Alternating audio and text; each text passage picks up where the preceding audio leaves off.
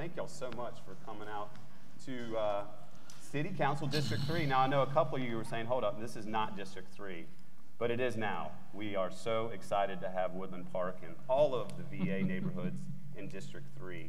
So thank you for coming out. It's so important for us to get together to really put out there what our vision for our neighborhoods and what we're doing here on City Council together and communicate that to y'all. So that's what tonight is about. Thank you to the mayor for putting these together in each district.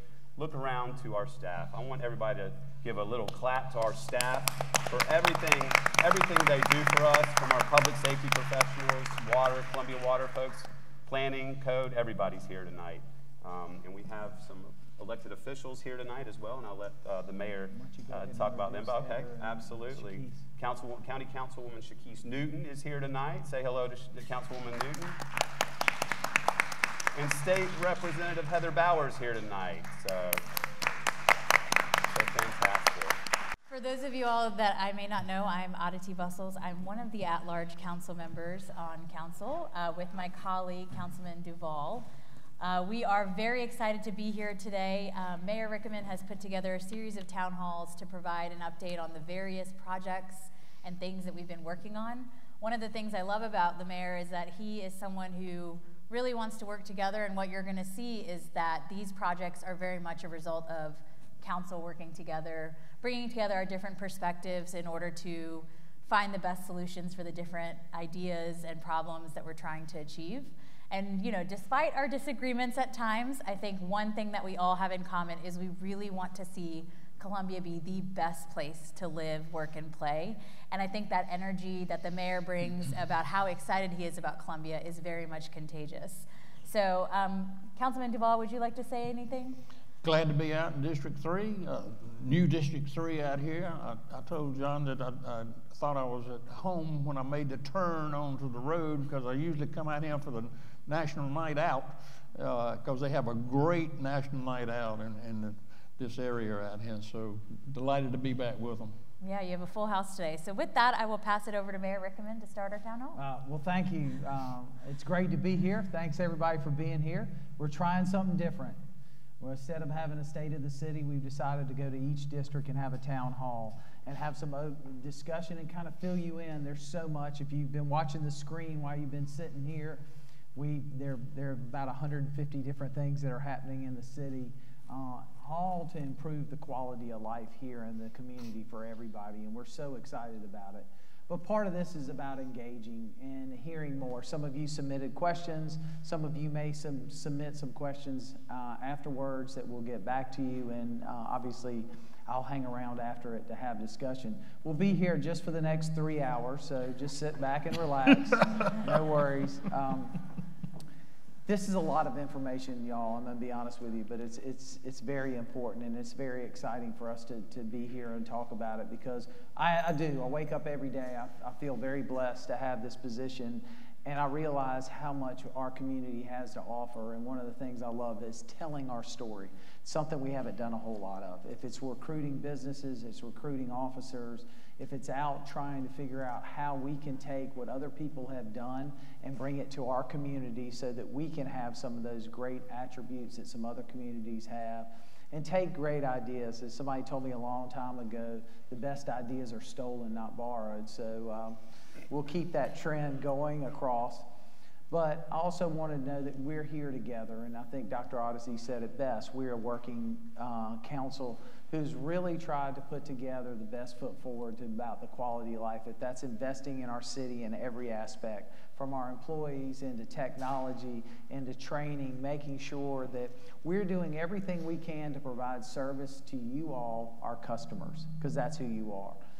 Are we where we want to be yet? No, we're not. But we're getting there, and every day we're improving, and we see improvement all the way across the board. I did want to I know Mr. Brennan had asked y'all to give a clap, but I would love all of our senior staff and staff that are here to stand up just so folks can recognize you, and just take a minute to thank y'all again for supporting everything that we're doing.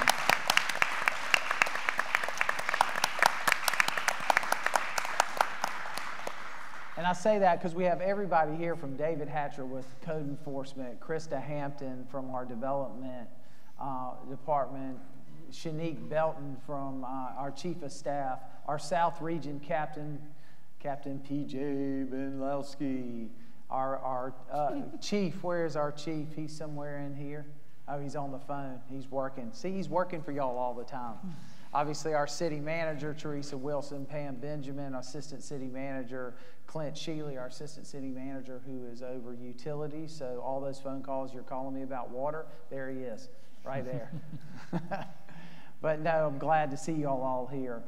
Don't forget the Chief. The Chief snuck in the back there. Chief Jenkins, and our Henry fire Simons. chief. And where Henry, there's Henry back there. Henry is head of our Parks and Recs, who's doing an incredible job. So we're excited to have everybody here and support. But we're probably going to start this evening talking a little bit about citywide initiatives, kind of break it down, and then go straight into our districts. But I will tell you that we followed through with what Mayor Benjamin started, which is we are one Columbia. We believe that. We're one Columbia, and we're only as strong as all of our pieces. And we want y'all to be part of that. We want you to be part of the puzzle, and you all have a role in that. We'll get into that a little bit later. But every business, every public service, neighborhood, district, law enforcement, firefighter, government official, school, church, citizen are part of our city. We can't talk about one without the other. We are all part of the united team to achieve progress and success for our city. It's our job at the city to lay out the groundwork, and we got together as a council and made some strategic decisions, and those decisions were really about investing in the city. And we say that a lot because we really mean it. We've really invested in our employees, invested in technology, into our parks, and continue. And looking at innovative ways that we can do things differently. Being at the U.S. Conference of Mayors, I understand more and more that partnerships are important. Collaboration is important. We cannot do the things that we need to do to improve the quality of life here without thinking differently and talking about how we work with the federal government, how we find the right partners to help us go after the grants. All the money in Washington is not formula-based. It is majority grant-based. So thinking strategically, how do we go after that, and how do we leverage it here at home? But bringing everybody together in partnerships, if it's relocating railroad tracks, if it's looking to the future, working with Richland County on a possible new penny sales tax, focused on roads, in my opinion. And I know there's a lot of discussion to be had, but in a community where 72% of the roads are owned by the state and we're not getting funding for it, we got to be creative. How do we create other ways to take care of the most important needs? The number one complaint we get, roads. And 72%, so 492 miles in the city of Columbia are owned by the state. So working together through different avenues to focus on what's important. And we'll talk a little bit more about that in a little bit, but just so you have an idea, we could redo every road in the next 10 years if we had that funding source. And it's something to think about. But we're not there yet, but it's part of it. But we need to bring it together. Continuing to work on our existing infrastructure, new services, new approaches. When we started the first February we were in office, we were about 6,800 work orders behind. We've dwindled that down to way under 3,000. And part of that is talking with our staff. We learned that our own procedures were getting in our ways from getting things completed. We also realized that we needed to hire third-party partners, small businesses in our community to help us. Let us do what we do best, and you help us fix those gaps where we're losing. And that's working with those small businesses, which is a win-win for us. Because if we're working with small businesses, that means they're growing here, they're investing here, and guess what? They're giving back here. And I think that's so important. We continue to work on community-led initiatives off the ground. A lot of suggestions that we're getting are from dialogue.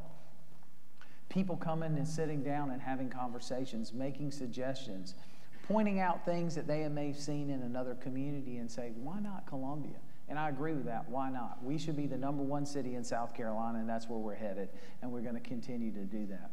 But we can't do everything, and nor should we. And I think part of that is why we're continuing to create these opportunities where we're taking the lead, but partnering. If it's homelessness, if it's violence prevention, if it's working with other agencies to attract businesses. So one of the things you'll see is that mayors are meeting on a quarterly basis with each other to have dialogue. How do we support each other? You know, Scout wouldn't be here if the state and the county and the city all didn't work together. It took all three of us to make that kind of investment happen. But for us to attract more people, we shouldn't be territorial. It shouldn't matter if they go to Lexington, they go to Blythewood, they go to Lower Richland, or they go to West Columbia or Columbia. We're all going to benefit because people are going to move.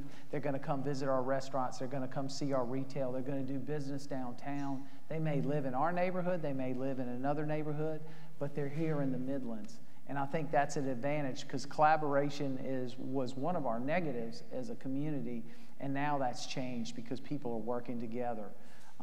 You know, we'll talk about things today like Finley Park, the Vista Greenway, Riverfront public access, finishing some of those outstanding projects we talked about, but also things like marketing, how we're taking our message and showing people who Columbia is and why they should move their business here. Collaborations with the University of South Carolina, Benedict and Allen and Columbia College and CIU and Lenore Ryan, because all of their graduates and their alumni have key positions in multinational businesses. We should be using that connection that they have to get them to bring pieces of their business here. If it's back office, if it's cybersecurity, is it a subsidiary company? Is it somebody that's tied in? How do we attract those folks? And part of that is us going to them and telling them, we want you in Columbia, South Carolina. We want you to be part of that in this community, and we want you to invest here. So we'll be continuing to do that. Obviously, we're going to give you a snapshot. I hope you picked up one of the pamphlets up there. There's a lot of information in there about the investment that we had and the things that we're doing. But at the end of the day, we're looking at the city's work, and we see everything being part of the puzzle. And so let's talk about public services and essential functions. City of Columbia departments are consistently work to make sure we have a safe, clean, enjoyable, and accessible city. Why is that important? Because those are quality of life.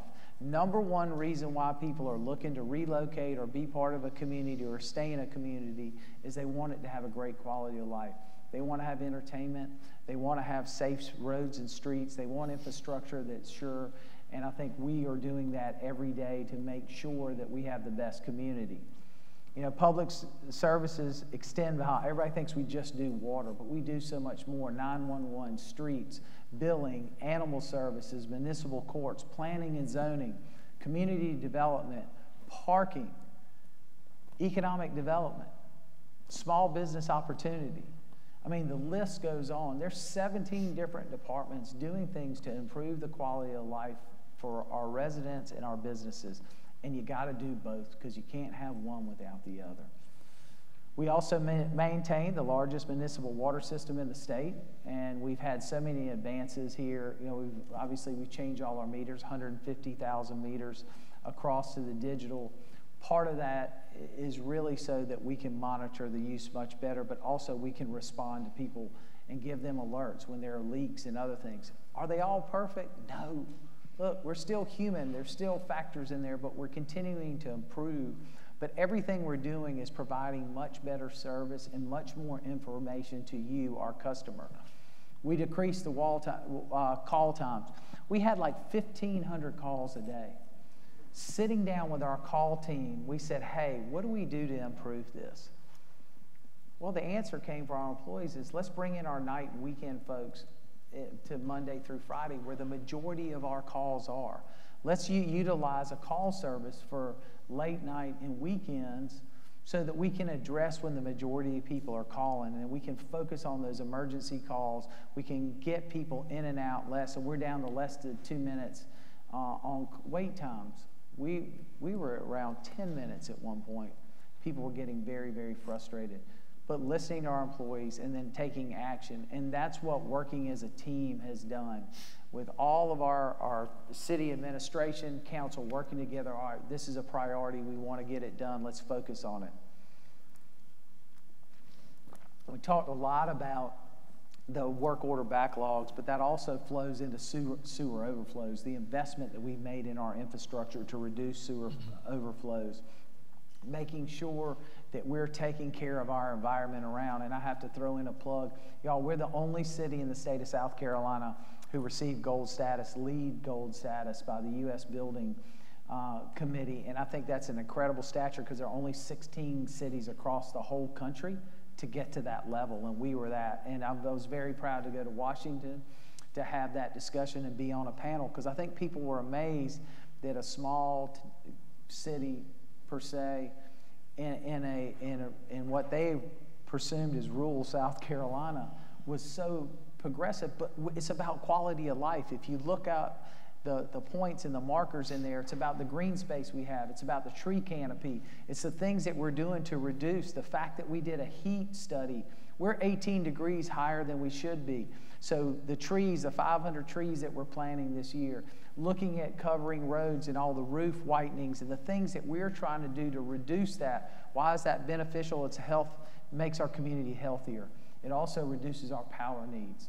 So for all of our residents, it helps all the way around. So one step at a time, we're getting there. Our goal is to be at platinum. I want to be the first city in the Southeast to be platinum.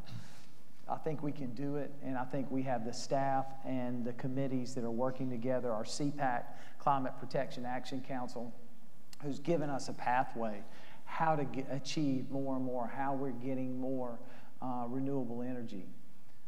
But a large part of all of this is us working together and continuing. I will keep on harping that this is a we tour. We do this together. The only way we're successful is that we all continue to work together. Will, did you want to add anything? I tell you, infrastructure investment. We're sitting in District 3 where we are playing catch up with our drinking, our wastewater, and our stormwater. So to my colleagues, thank you for the investment in the Rosewood projects and the Shandon stormwater projects and the many more that are in the pipeline. No pun intended. That was a terrible dad joke. I apologize. But $28 million in drinking water for our Rosewood neighborhoods. There's still neighbors and residents, customers with brown water. We're getting rid of the Rosewood tea over time. We're doing that. We're invested. So 3-phase approach. We're about to put the 4th phase on the board to get a price on that design. So please support elected officials who support infrastructure. All right, that's my biggest takeaway from this segment. It's important. It's very important, and also to see where our customer service platform has come in the 3 years I've been on council is amazing. And that is a commitment by Mayor Benjamin, Mayor Rickenmann to really invest in people and the process. So making your interactions with your city departments, a pleasant experience is something that we aim to do. And I think we've made great strides in the past 3 years. Dr. Bustles, you want to add anything? No, I think he said it all. I'll take her time. Okay. I just have one thing to add. I want to go back to the water, Columbia Water. And the mayor mentioned that we've put 150,000 AMI meters out. All of you, I'm sure, on the Columbia Water system. And if you haven't done so already, download the I Own Water app. That app will tell you if you have a leak, and it's the first thing we go to when I get a call from somebody saying I've got a high bill. We can go into that thing and tell you for every 15 minutes how much water you've used, and some of the pros at the Columbia Water can even analyze, well, that's the signature of a toilet leak. They can tell that from the amount of water that's leaking. So use I Own Water. Get it downloaded to your app. I will add with water, I think it's important to know that we're finally gotten through FERC and FEMA, and we're in the process of getting to be able to start working on rebuilding our canal. But through that process, we also got granted money to build an alternative water source so that if we ever have a 2015 episode again, we don't have to worry about where our water source is coming from. We're going to have a direct line into the Broad River, which is so important. That was a $42 million boost for us as a community, but it also, which is great, it allows us to build another platform to connect more Greenway. So once again, it's kind of a win-win all the way around for the community. But a large part of our responsibility is around public safety, police, fire. Public safety is everything from our code enforcement to our Office of Violence Prevention, but public safety is also our investment in technology, cameras, lights, LEDs being changed, cleaning up sidewalks and cutting trees that are blocking lights and so forth to make sure that we have a safe pathway for everybody through our community. This year, the Columbia Police Department released its gun violence assessment and action plan. And this information was the same that these national organizations bring to the table, except we did it in-house because we have the talent and the technology and the investment that we made internally. So we have all the data. And so that made for our office to have the Office of Violence Prevention with Trayvon Forum to be a reality. For him to have the tools and the technology now to sit down, all right, we got the data set, all right, let's bring the partners together. So continuing to invest where we're playing quarterback, not necessarily being the whole team or the whole source. And so we're so excited about those efforts that they're doing. Investing, continuing into our officers, obviously, pay, having a step-up program, upping our take-home cars, trying different programs to recruit. Recruit is the #1 issue that we have as a community, as most communities today. Getting people to go back into law enforcement is tough. Every time an officer steps out of that car, he's having or she's having to be absolutely perfect. And I'm going to tell you, having an opportunity to ride with some officers and seeing what they go through, I can't tell you how proud I am of our police department, our police chief, and at that point, I really like y'all to give these guys and ladies a round of hand for what they do.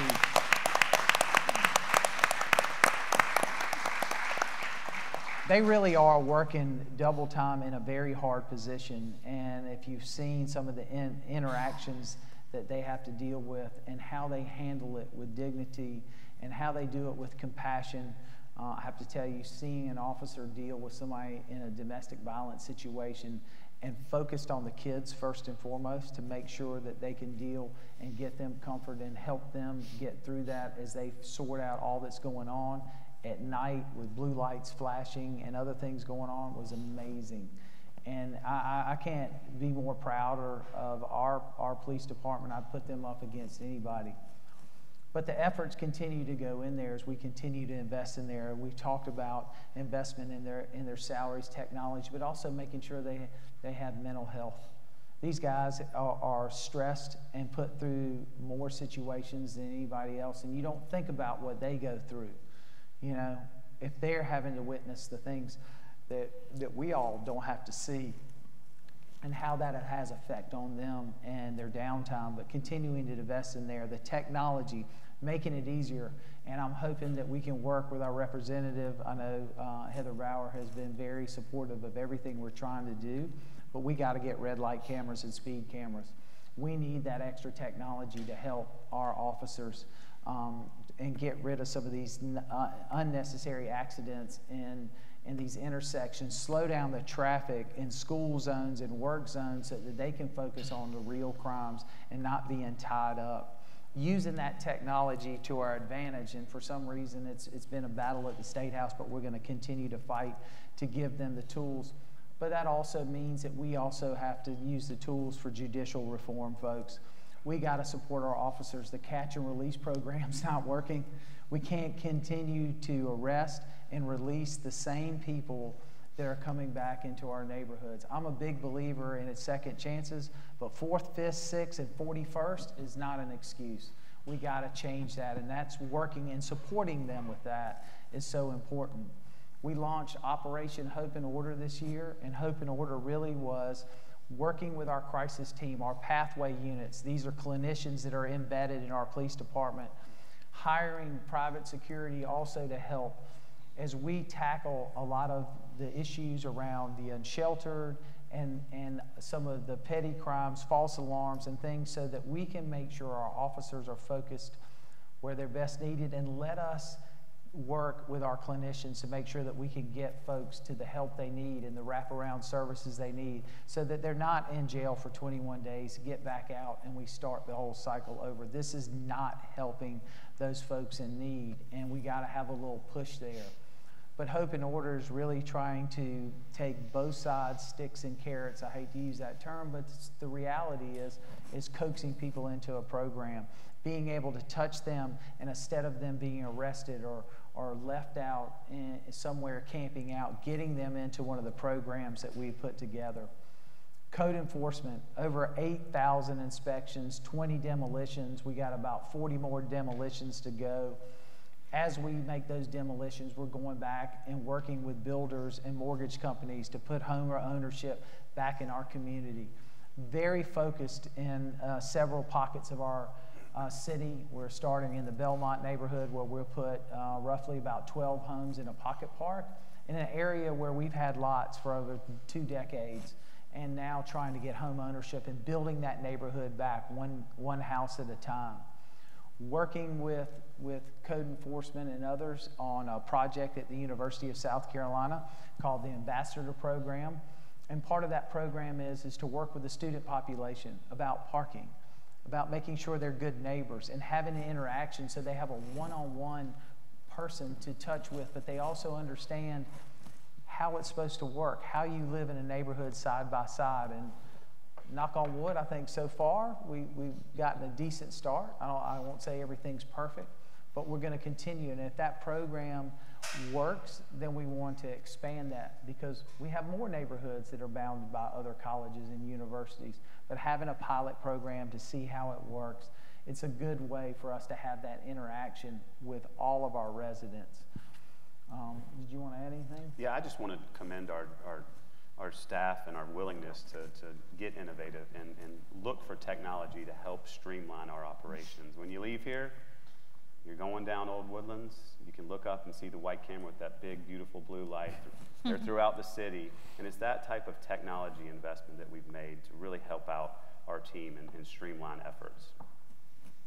And I would just add that this council has been, I think, very vocal about ensuring that our public safety teams have all the resources that they need, while at the same time developing solutions that are community-led and community-based, whether that's giving out free gun locks and helping people understand how to safely secure their firearms, or whether it's being the first city in the state to pass an ordinance that requires the reporting of a lost or stolen firearm, because we know that that's typically how people that are going to commit violent acts get access to guns. It's from someone's car. It's because it's stolen, or someone forgot that they had left something behind, and it was taken out of their car.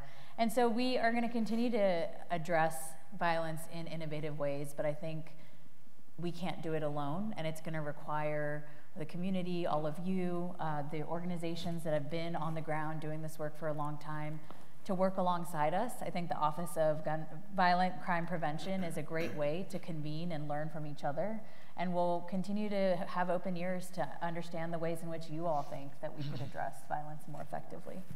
How? I'd just like to second what the mayor said about, I'm knocking on wood about how smooth the USC opening of South Campus has been.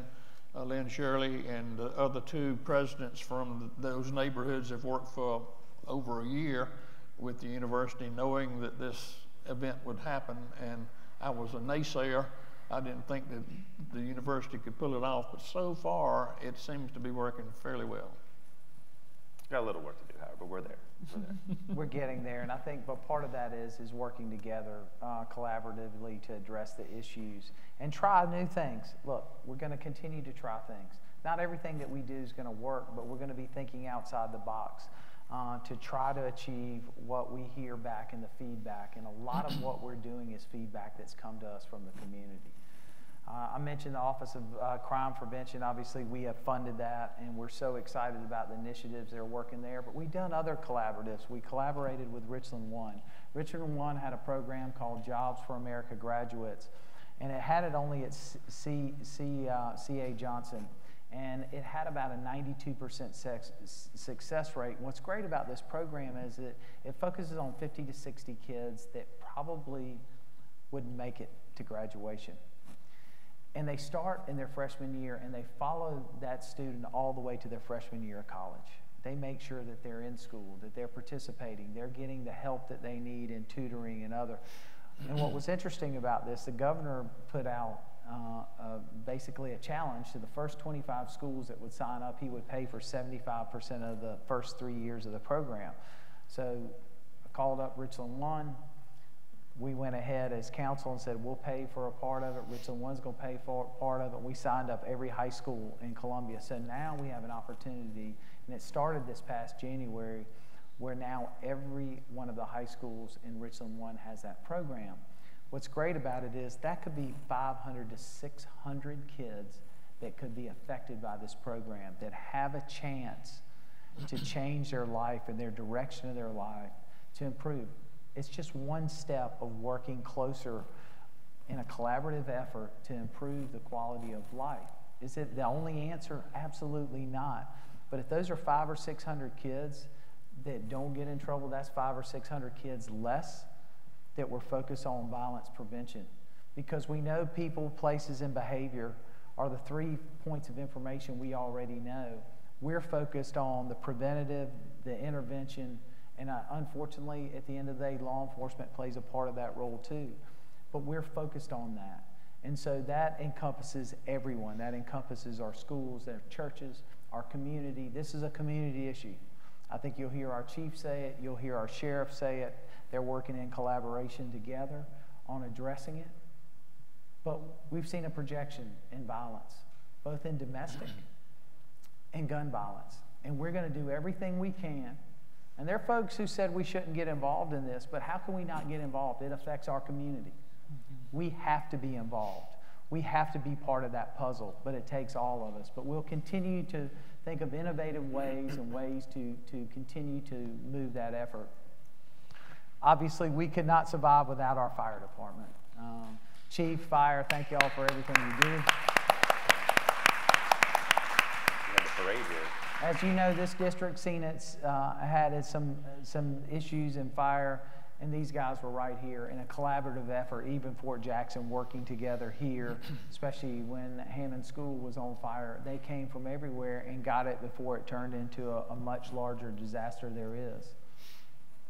But our fire department does more than just come and put out fires. They do inspections. They inspect every building, every hotel, every school. They work with communities to install smoke detectors, fire alarms, and they do that. I think they did over 250 this last year. They've inspected, obviously, every school, but we're investing in them too. We invested in an advanced program for pay so they know what they can make over a long section in each position so they can chart their own course, but made it competitive for them to stay here and compete on a salary level, but also a quality of life, because I do think we have one of the best fire departments. Investing along with the county on second bunker gear, making sure that they have all the safety and tools that they need. But our next step is new firehouse, having a new fire station over by the Olympia area where we have a gap. And we're working on moving the train, but that's not going to happen overnight, so we got to make sure that we get folks the safety and they're protected equally. Continue to invest in each one of those houses with cleanup rooms. Looking at how we go back to our firehouses and improve the sleeping conditions, the quality of life that they have inside, but continue to go after that with equipment. Working with the county to ensure that we have the right funding needed to keep our firefighters safe and our citizens safe. But these guys are the first ones who go to a wreck, making sure that they have the tools and the technology to be the first responder that they are. You know, I would prefer them not going to every wreck, and that we have long-term that EMS and fire are in one place so they can dispatch out of there. But right now, we're working in tandem. And to make sure that somebody's there when those accidents happen, that's why we have to go with the first responders. But they're there. We just had Fire Prevention Week here in this room this weekend with a big parade through this neighborhood and this district with lots of kids here, firefighters here, talking about how important fire prevention is. And, you know, it's so important that we continue to teach people, because a lot of the fires are accidents. And what we don't want is more accidents. We want less accidents. We want to continue to have a safe community. Our homeless initiative. We have focused on homelessness this year, working with our unsheltered. and really trying to address the issue because it's growing and it's having some adverse effects on our community. It's not healthy for our homeless, our unsheltered. It's not healthy for our residents. It's not healthy for our businesses. So we decided to do the pallet home, the rapid shelter. We put 50 pallet homes up. And we did that because we wanted a place that we could start getting folks into an individual situation where we then could get wraparound services to them. So we could help them then get to more permanent housing with wraparound services. None of it works if the wraparound services aren't there. And what we've been doing is just simply not working anymore. We've been doing the same thing for 20 years, and I will tell you they're more unsheltered right now than we've ever seen before. They're in every corner of our community. They are not just in downtown. They're on 77. They're on Harbison. They are at Forest Drive. They are in every corner of our community. And we've got to get those folks into getting help. And to just long term, we want to build a Hope Center. And a Hope Center is a single location that provides all the service. We've been working hand in hand with DMH, with the governor's office to start to formulate an concept that we could then bring together with all the partners in it.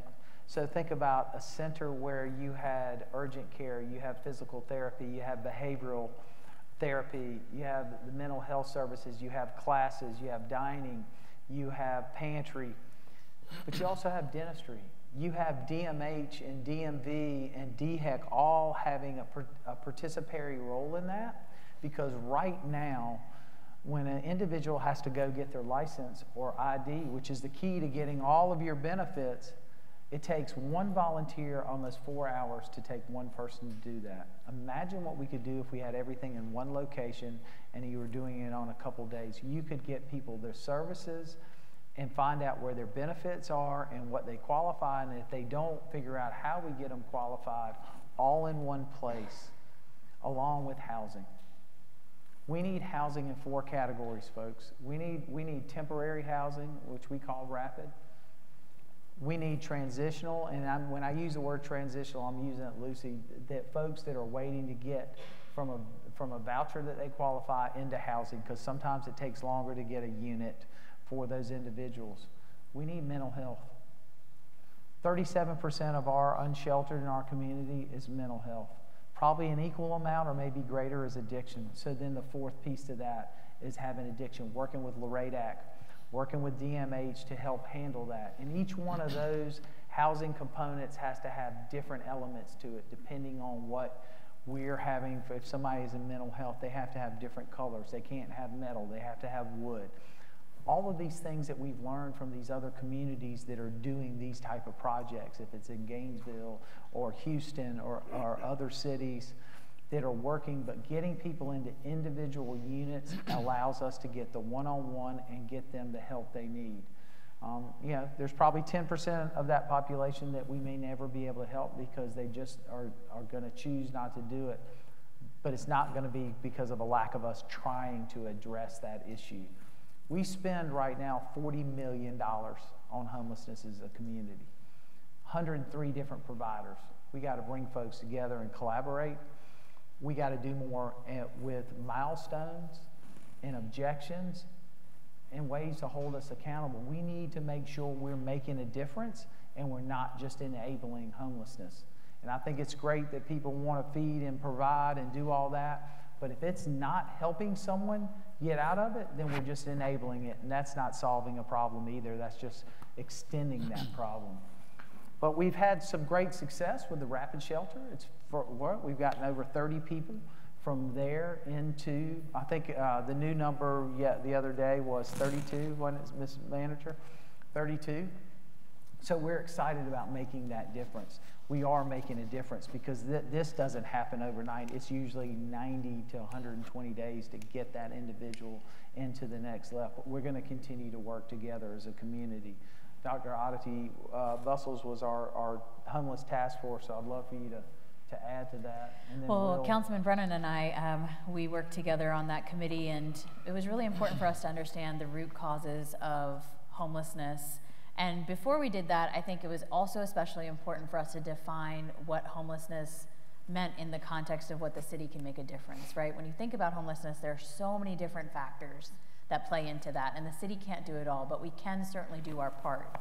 And so through that process of meeting with providers, meeting with business owners, meeting with experts on housing and the judicial system, we identified several different potential root causes that we then attempted to address through our rapid shelter, looking at ways in which we can improve our outreach. So one example is, while there are 103 providers that are doing some sort of work with this population, no services exist after 5 p.m.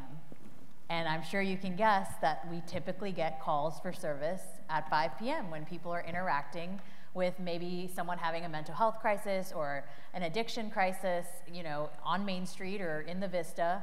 And so these were the hard conversations that I think we had to have to help people realize that it's not any one person's fault. It's that we're continuing to do things kind of status quo and in silos, and it's not making as big of a difference as it can. So Councilman Brennan and I have been looking at ways in which we can change how our services within the city are funded. We're looking at additional federal grants or opportunities that are coming down the pipeline to help support some of the work that we're doing.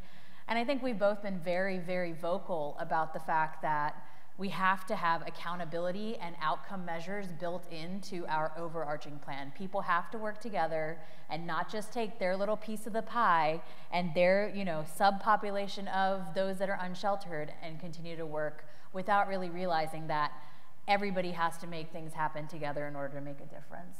Absolutely, absolutely. I hope everybody can see we're trying. And truly, we are invested in this process. We are going down a road where we want to put the blueprint together to show the gaps of homeless services, homeless funding, and go to the State Department of Mental Health, go to HUD, and say, if we circle this up, this could be the ultimate delivery of homeless services. So we're out here on an island. We are invested in trying to put that blueprint of passionate, compassionate services together for our unsheltered. So I think we've got some wonderful successes over the past year and a half that the pallet shelter's been there, but we have a lot of work to do. This council's not scared to do that. That's what I'm thrilled about.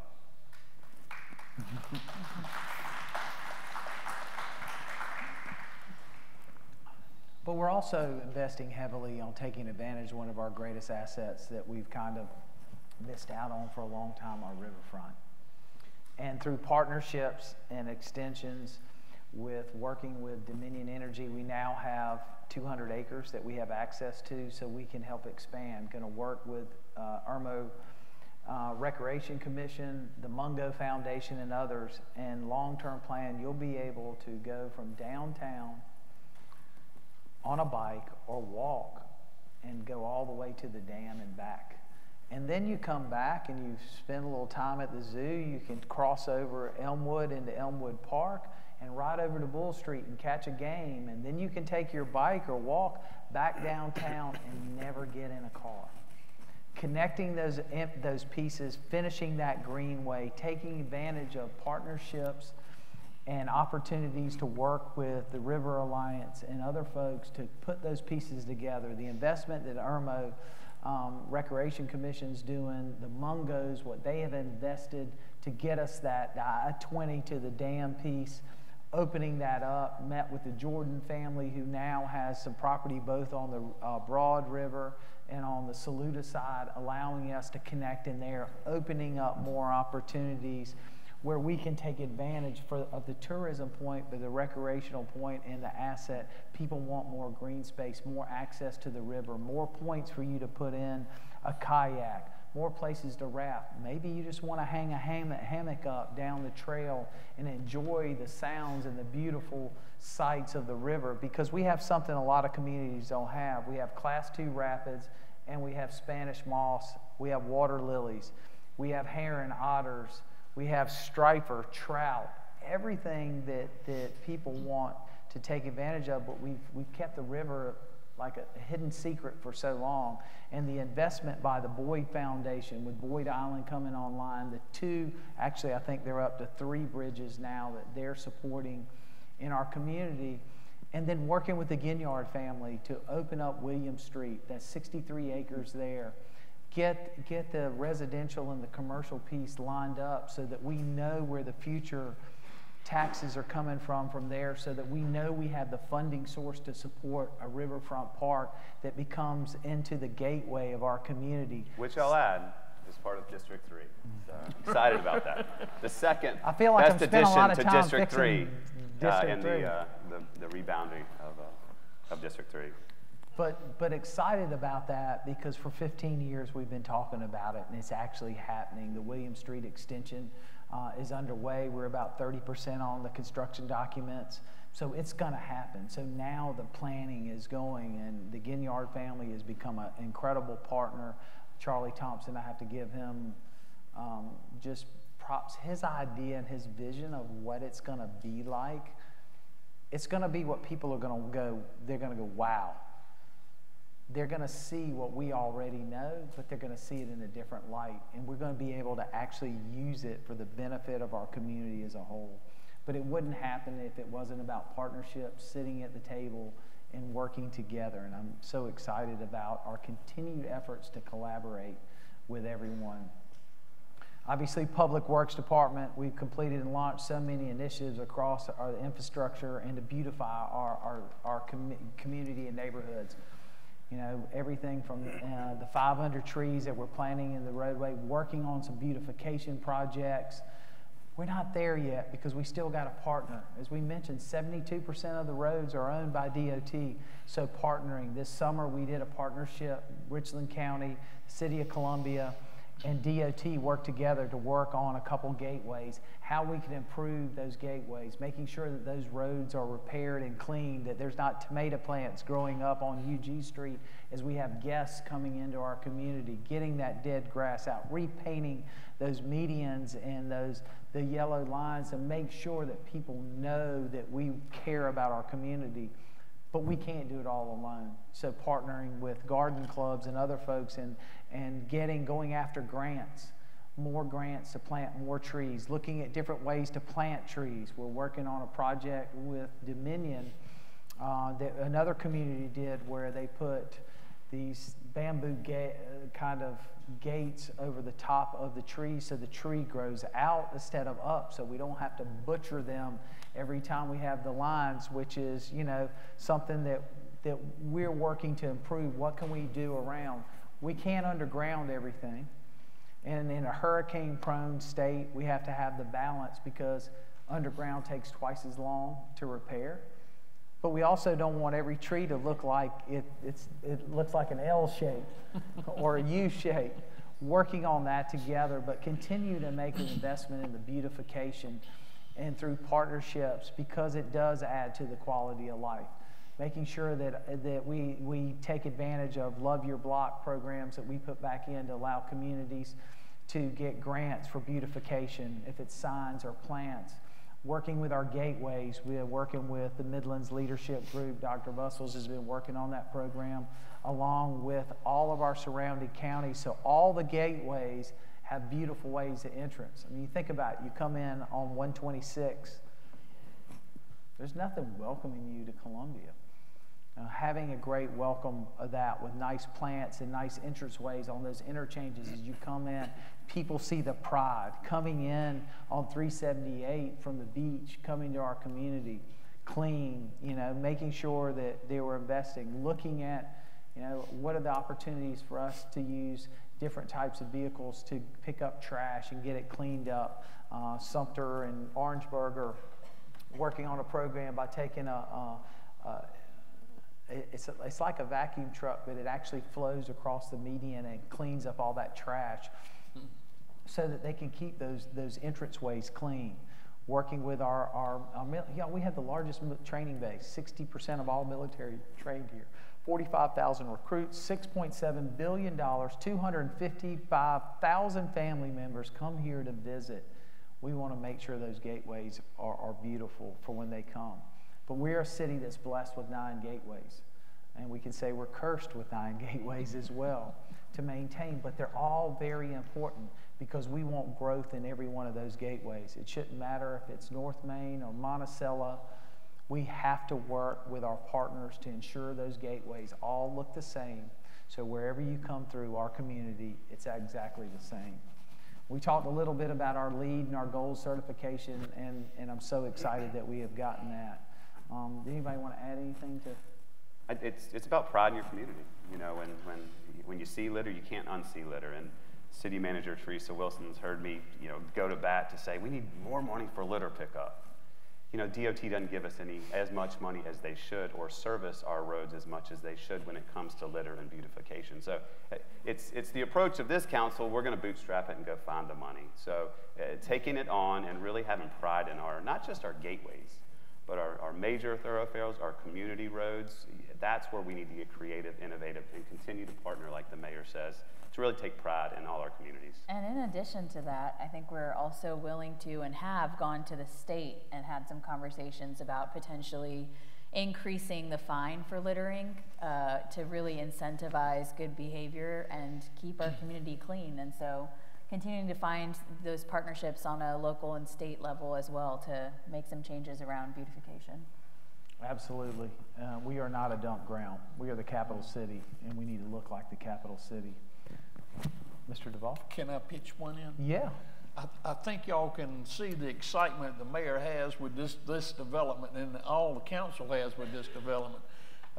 From William Street to the river, to the repair of the canal, to the trail systems that will be connected throughout the city of Columbia and in the Midlands. And I want to leave one challenge for the returning council members. Harbison State Park has 18 miles of paved trails or prepared trails in Harbison. We are about 4 miles from Harbison on our rail system now. And sometime in the near future, I want us to connect to Harbison to put that 18 miles into our bank of trails. I can see the Midlands of South Carolina becoming, what you call it, ecotourism. Ecotourism, to come in here to run the trails. We can have marathons on the trails in the Midlands of South Carolina. I like it. I like it. Challenge. Challenge accepted. Challenge. Only if you start playing pickleball. Pickleball courts on every turn. Right. Howard's our pickleball champion, but we found out after all the pushing that he doesn't even play yet. So we're thinking maybe that's what we need to get him, a pickleball set for his retirement so that he can pick up the game. But it is important because the tourism, especially around the river and others, is so important because we get 16 million visitors here, folks. 15.8 million visitors last year. That's a lot. That's a big number. Myrtle Beach only gets 22 million. The difference is that we're only getting about 5.5 to a little under 6 million spending a night. So the more activities we have, the more things that are going on here, concerts, cultural, from our riverfront to our art festivals, the more investment, the more money we're getting back, people in hotel stays, spending that money in our restaurants and retail and drawing more people to our community. We're getting them, let's get them to spend the night and be more part of our community. Obviously, one of the big projects we're working on is the modernization of rail. And folks, in 1905, there was a book written about the modernization of Columbia. And there are two things in there that we're working on right now. One is Finley Park, because it called for a central park, and obviously redoing Finley Park. And the other is moving the rail. So 120-something years later, we're moving forward, believe it or not. We've secured funding from the state. We are applying for multiple grants through the federal government, working with our DOT partners, taking advantages of our relationships in Washington to really go after that. We didn't get the mega or the infra of this round, but we had a debrief with DOT on those. And so we learned what we needed to improve in our application. So we are applying, we were encouraged to apply again. But we're meeting with the Build America Bureau and other folks to look at how we can be creative. Because if we are able to elevate Assembly Street and get rid of 15 other crossings, we're in a community that has 60 crossings in its city. what it does for safety, what it does for the ability for Assembly Street and those neighborhoods and on down. This goes all the way to Lower Richland. It opens up communities for growth, but also it keeps them from being disconnected, because right now they are.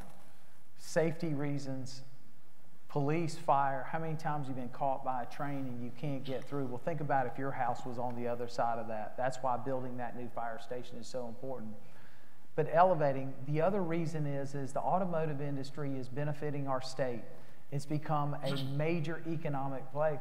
But what's done with that between the inlet port and our port system is increased rail traffic in our community by 47%. And the projection is to get much larger. And that's before Scout even comes online. So understanding how important it is for us to address this issue now before it increases. I'm very happy for our partners in the upstate and the low country for all the money they're getting, but all we're getting is the pass-through. We're not getting any income off that, so we need to make sure we protect our community. Along with that, we are investing in the quiet zones, and this was a project that was brought to us and partnered by Senator Harpootlian, and we're hoping we can get it fully funded.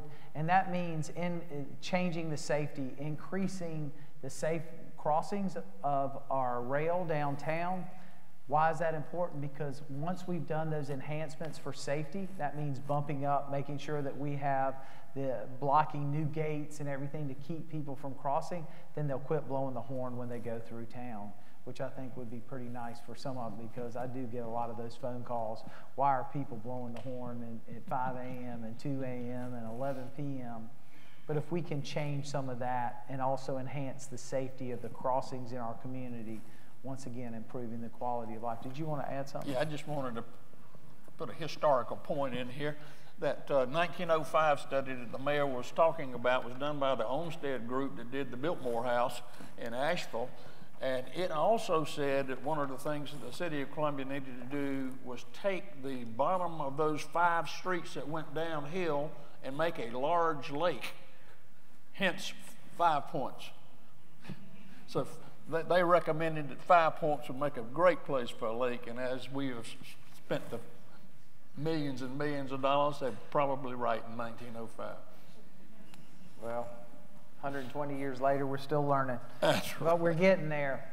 Obviously, the next piece for us is our investment in neighborhoods and communities, the heart of our city, our Parks and Recs department, investing in there. Obviously, Finley Park, the crown jewel, with its investment. And I hear a lot of people say, well, what's going to be different about it? Oh, a lot of things. Number one, we're actually going to have folks there, park rangers, others, being part of that. That park never had ownership. If you look at our parks and the healthy parks, they all have ownership. This park has ownership all the time. The parks that have ownership, and that's what you see in other cities, ownership, maintenance, having a crew there, making sure it's safe and lit, but being able to activate it, having the outdoor exercise ability there, the walking trails in the center of the city are very important, especially as we're continuing to grow with residential downtown. Having components for our children, new water features, keeping that iconic but adding more to it so it's enhanced, using the right quality of plants so there are no pockets, that everything feels safe and open. A new amphitheater that can be used from everything from Shakespeare to concerts, reactivating that, bringing our communities together. And we're so excited about that crown jewel, and I think you'll be excited about it when we get it open here in the next 20 months, if we can push Mr. Simons maybe earlier. We've invested in Hyatt Park and baseball. We had Asia Wilson use her foundation and others to get us redone the basketball courts with art, but getting them. And what's great about it is the story about what Asia did brought Nancy Lieberman to the table. Nancy Lieberman is the first female coach in the NBA. And Nancy has a foundation, and I met her at a meeting, and I started to tell her about the projects that Asia did and how great it was that Asia continues to give back to our community, besides being the MVP of the playoffs and all the great things that she does, and an incredible role model. And Nancy sent me a letter and said, I want to build a second one as part of my foundation. I want to bring it. Y'all figure out where we're going to do it. I want to do it. But she goes, I want to do it in a challenged neighborhood.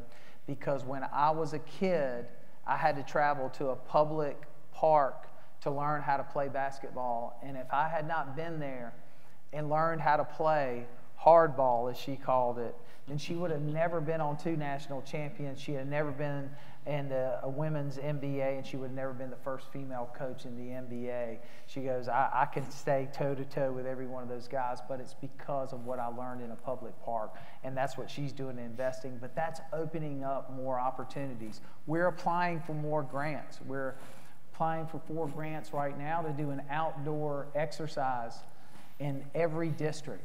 So a plaza that has built-in equipment so that we can do it. Part of that is our overall for a healthier community. We want to do the blue zones. We want to make sure that we're doing an assessment, a partnership with Richland Memorial to bring the blue zones. If you don't know what the blue zones is, it's targeted areas across the globe where people's life expectancy are getting closer to 100. We want to be that community. We want to do a community assessment and say, what can we do to improve the quality of life for all of our citizens? We've invested $100,000 in computers so that there's public use in our parks, access to Wi-Fi in our recreation centers, sports clinics to over 500 youth, over 1,400 kids this summer in summer camps. We took a library at one of our parks facilities that flooded and turned it into a neighborhood incubator so that startups have a place to go and start in their own neighborhood. So we're bringing things to the areas where we know their opportunity and there's incredible people there and we need to be partners with them, and this is how we're partnering.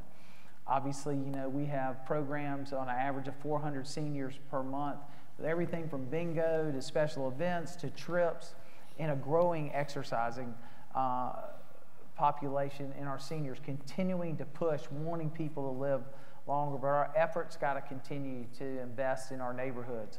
Love our block grants, 12 neighborhoods that applied for that money, doing cleanups. 130 units and 20 units we repaired with community block grant. It's 150 homes that we were able to use block grant money to improve. If it was weatherization, fixing roofs, redoing electrical, making a difference in people's lives so they could stay in their homes, leveraging those assets that we get from the feds, but working with our community partners to continue to make those investments.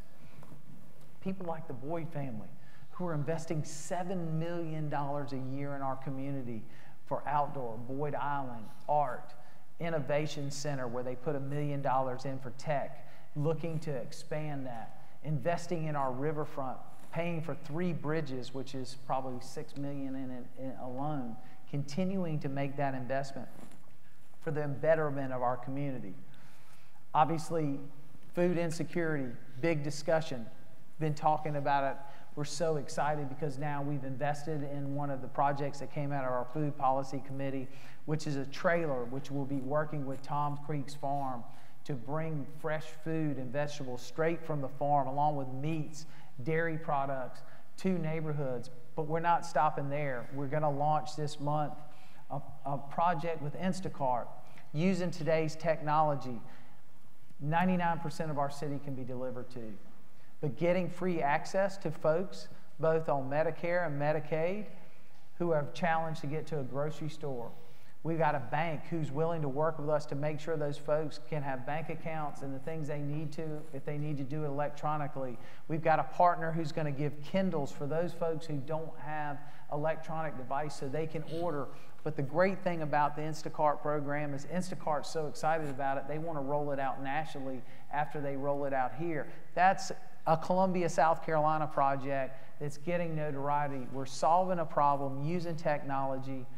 Is it going to solve all of it? No, but can it help us get to the next level? Because building a grocery store and not being able to keep it open, it doesn't work today. We've tried it here. Spartanburg just went through their second time where they invested as a community $900,000 into a grocery store. It didn't make it 12 months. We can't afford for another grocery store to close because if it closes twice in an area, it'll never go back. So let's try something else. Let's build up. Let's continue to build up those neighborhoods, get the density and the ability to show them that that store can survive on its own and it will get support from the community. We're trying different things. Once again, a different part of it. Not only do we invest in our neighborhoods and our community, but we're empowering our city workforce, as we talked about. Salary market adjustments for all of our employees. Making sure that we have the step-up plays we talked about, planned for our fire and police. Leadership development and training. I had an opportunity to meet all of our hourly employees, and I want to do it again. I learned so much from them. I learned some of the things that we're doing that get in our way and not allowing us to provide great service, but also pointing out what they've learned from other communities around, what we could do to improve service. Listening, we're doing more listening. As someone's grandmother used to say, you have 2 ears and 1 mouth. Listen more, talk less. That's what we're trying to do, even though I'm talking a lot tonight. But I'm trying to fill you with all this information. Obviously, our leadership development is important. We got to invest in our employees and give them the tools to grow. We need to have the future administrator, the future mayors, the future ACMs, future police chiefs here, investing in new technology so we can communicate. We're working through with a group so that we can communicate better and more instantly and quicker to you with information that affects your neighborhood, so we don't have to blast it to the whole city or wait on media, that we can send it to you block by block so that if something's going on, you know instantly. And we can make sure we're taking that feedback that we get from you too instantly and tracking it. So when you call in the future and you want to know about that pothole or that water leak, somebody can tell you, we're waiting on pups. We're waiting on this, and it's scheduled for this week, next week, 2 weeks from now, and that it's in the pipeline, that it hasn't got lost. Taking advantage of the technology that's out there to improve the city's efficiency. We're focusing on consolidating all of our offices, selling close to 17 properties across our city, putting them back on the tax roll. What's great about that, it gives us an opportunity to use those properties to get growth, more growth in our town, putting them back on the tax rolls. But it also gets our employees working closer together, departments within buildings with each other, making sure things are getting done, the communication, the collaboration. And then our third piece, obviously, is economic development. You know, we had an incredible last year. We did almost $600 million in development in Columbia. Our hospitality and business districts are growing.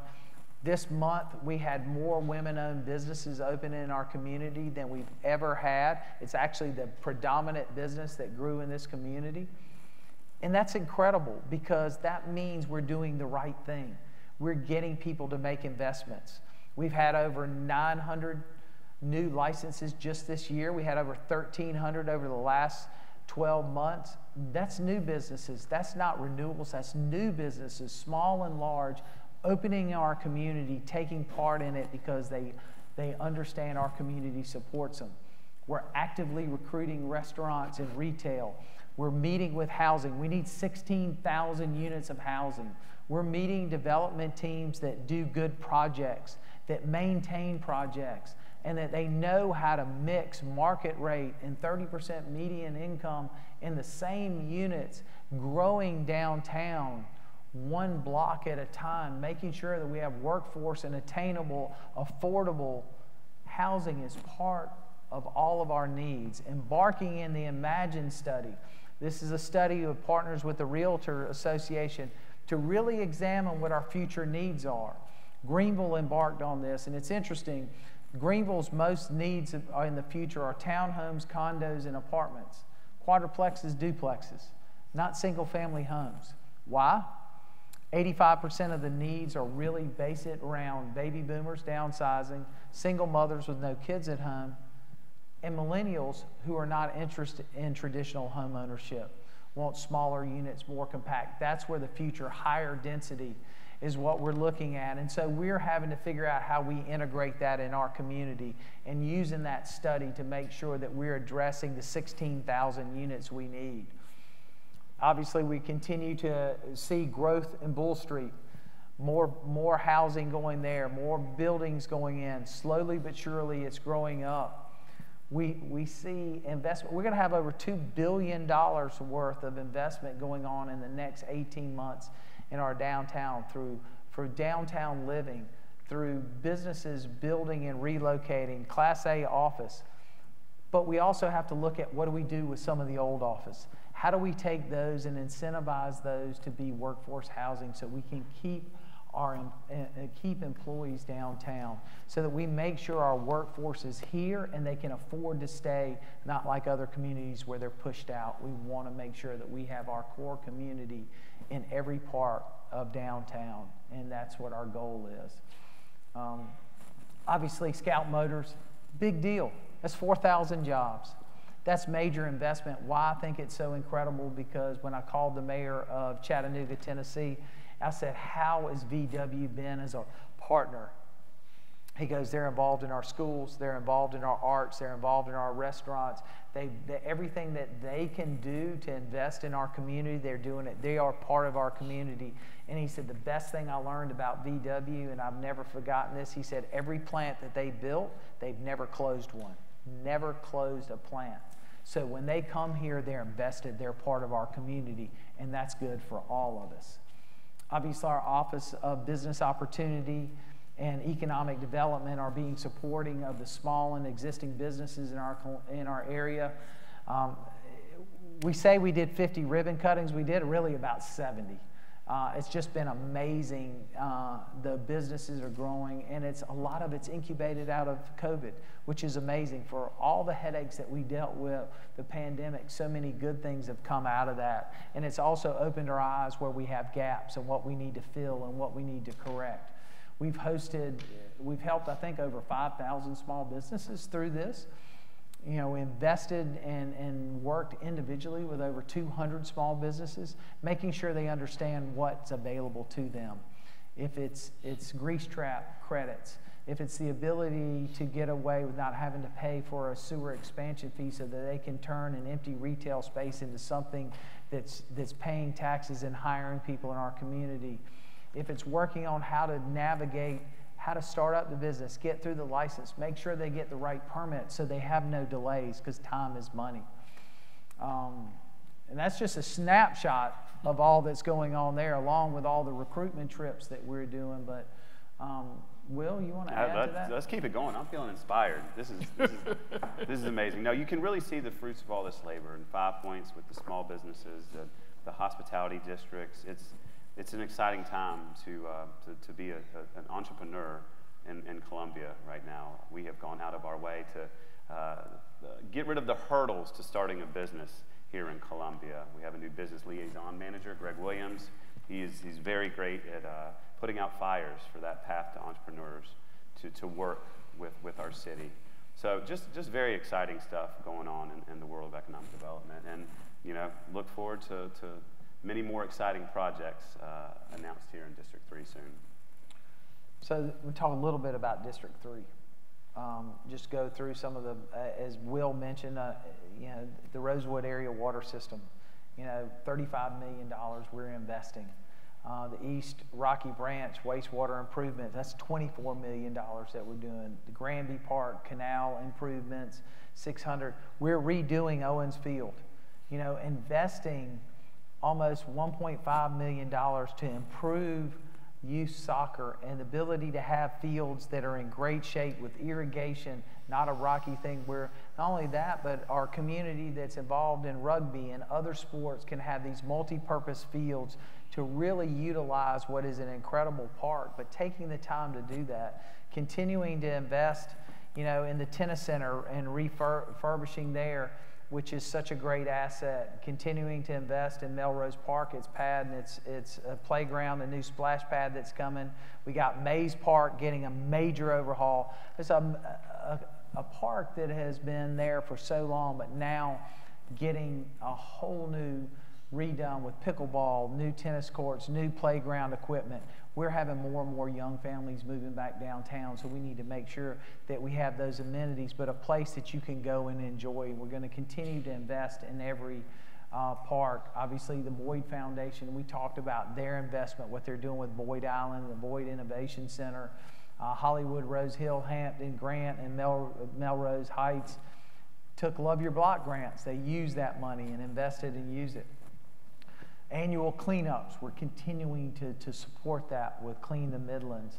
You know, we've had, if you look at all the businesses that opened up in District 3, from All Good Books, the Flying Biscuit, Sour and Salt, and Sweet Gigi's moved down there.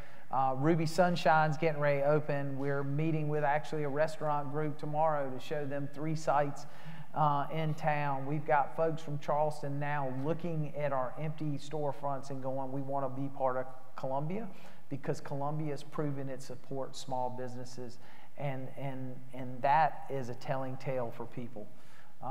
We're continuing, you know, with Verve, Columbia Student Housing Project. You know, we're still getting investments. State Credit Union expanding $27 million, 100 new jobs.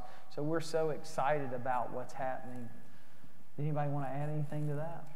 I just think that the energy is pretty palpable in terms of wanting to bring growth and improve the quality of life. I think District 3 is an amazing example of where that's happened and how we're continuing to build in that density, especially in 5 Points and some of our other entertainment districts within this district, and just looking forward to what's to come. I think Councilman Brennan and I serve on the Economic Development Committee with Councilman Brown, and we love all the projects that are coming our way. People want to invest here, and we hope that that continues.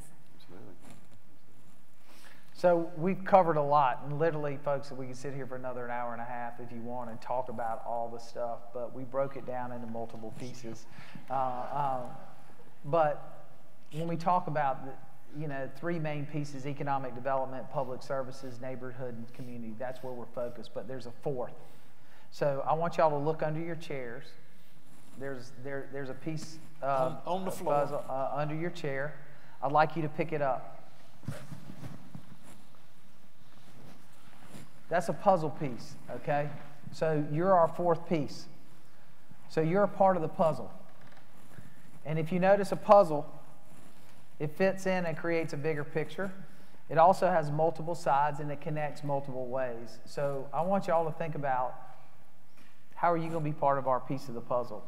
What are you going to do to help us make sure that we're getting to achieve what we want, which is to be the #1 city in South Carolina that's focused on quality of life, is #1 across all neighborhoods, all corners. We're all part of the puzzle, and we're embarking on that trade, and I hope that y'all will think about it. And I wish I could claim that I came up with this idea, but I actually borrowed it from my pastor. She put this on us, and but it was incredible, because what it did is made people start thinking about how I can be part of my community, how I can continue to be part of that. You know, we talk a lot about being open for business, but we're really open about ideas. We're open for critiques. I take criticism as a compliment. And I say that sincerely, because if you didn't care, you wouldn't tell me. You would just post it on the internet. And that would never help me fix something, or help us fix something, or our staff fixing. So when you call and somebody goes, well, I hate to complain, you're not complaining, you're actually helping us. Because if we don't know about it, we can't fix it. So be part of the puzzle. Think about how you're going to be part of the puzzle, and know that we're open to share ideas. We had some questions. I wanted to answer them before everybody runs off to dinner. Nancy, I have some questions from you. You wanted to talk about the panhandling, especially at 77. And as you know, we continue to try to address the issue the best we can. 77 was a challenge for us for a while with all the encampment. SCDOT did now sign along for our police department, so they have the ability to go and remove people from trespassing in that area. We didn't have that ability before. A lot of the panhandling that you see, and I just want you to know that, are folks that are coming and going out of our community. Most of them aren't homeless. And we know that because our new district manager at the Garner's Ferry, not the Garner's Ferry, excuse me, the Forest Drive, Walmart tried to hire all these folks. Literally went and stopped and tried to hire everyone. And he offered them $16.50 an hour to start, and they told him they make $220 a day, 7 days a week, tax-free. They were good. we're trying to change that. We're doing the best we can, but we're very limited because some of it has to be aggressive, and they're not being aggressive, and there are others. But we are doing things to address it, especially by using shopping carts and other things that they may take from the area to use as a way to get them to stop doing that. But if somebody's aggressively panhandling, you need to call 911. If they're panhandling, let us know. We can move them along, but they're probably going to come back after we leave. We're trying to do the best that we can, but it's not a great reflection of our community, and we know the majority of those folks aren't really in the situation that a lot of our other unsheltered are. The Woodlands Park mural sign, I think you saw, it's actually I saw Saturday when I was here, they actually got the footing poured, so it's coming. Long time coming. It was a vendor problem for you to know, but it's coming. And I'll have to get back to you on where we are with the renovations here because I don't know where they are unless, Henry, do you know off the top of your head? So it's coming in our next fiscal year as a master plan. So we'll get some details and share that with you so you can share with the neighborhood. What's the status and fate of bike lanes funded by the penny sales tax? We're trying to put the ones in we can. There's a lot of questions around a lot of the leftover money, so I think having that conversation with our colleagues at the penny sales tax, all right, what's left over, what can we go ahead and do? We're looking at incorporating where we can bike lanes as part of our future projects and coordinating that with DOT. We have Calhoun Street and a couple other streets being done. Our biggest focus really is to get the trails finished so that we can get a lot of those folks off the main roads and really safely traveling across our community without having to deal with traffic. But Carl, I will get information to you on that. I don't have the full status, but I will get it for you. Harrison made the comment about recent speeches by folks from outside our city regarding our homeless population and kind of telling us what we can do and can't do in our own community. And we need y'all to join us in that discussion, folks. We are getting pushback from a lot of folks on trying to change things. We wanted to centralize feeding so that we could make sure that people who are providing a meal are providing it in a place that has AC, bathrooms, a kitchen, tables. I mean, I think trying to do something in a dignified way, but the pushback has been incredible from organizations.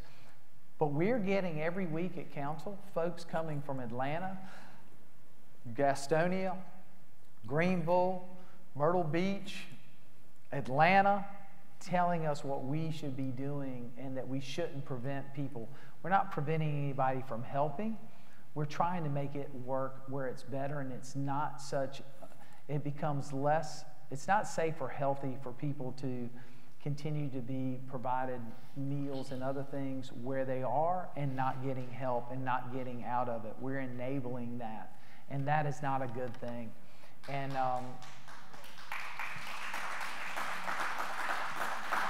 And we appreciate it because it's a very hard subject, and we all want to do the right thing, but we also can't just allow things to just people to do whatever they want to do. The world's built with law and order, hope and order, and for us to be able to get people into the help we need, there has to be some guidelines around it.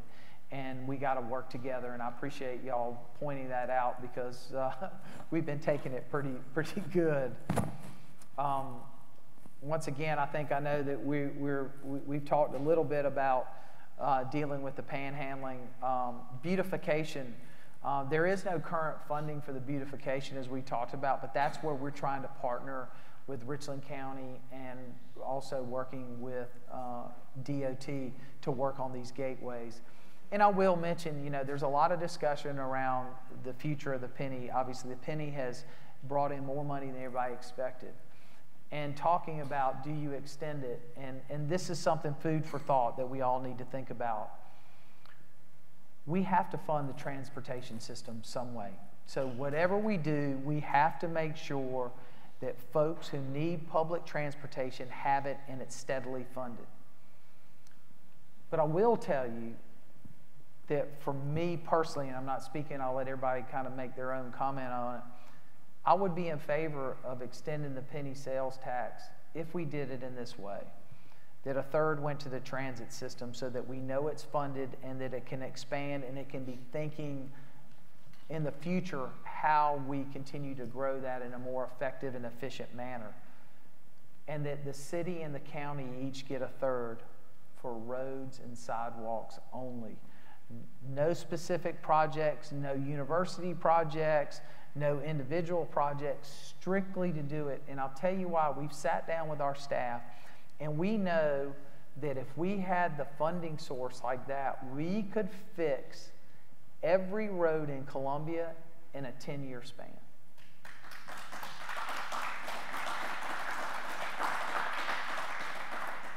But that also gives us money to help deal with some of the shortcomings that we may have with the state. So when we talk about beautification in our gateways, we talk about extra cleanup, making sure that state roads and the city roads all look the same in our community, and that's where we need to go. But we need to have that discussion as thing. I just want you to think about it. And I think there's a way we can do that it goes into a fund and it completely stricts just for that. And I think that's how we deal with the future of our transportation and our roadways and our sidewalks, because we still have plenty of areas that don't have sidewalks. And we got areas that need replacement of sidewalks. And Lord knows we got plenty of potholes we need to keep filled. And we want to improve as a community. I think that was all the questions that we had that came in. We do have comment cards if somebody wants more questions. But sir, if you want to ask, I'm glad to answer.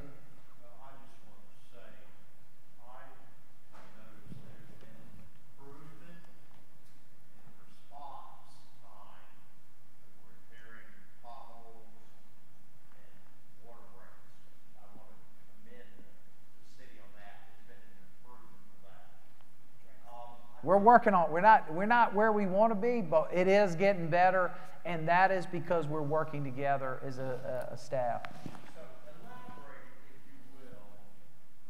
We spend all the money on getting Finley Park restored. What are we going to do to manage the homelessness that tends to want to congregate there?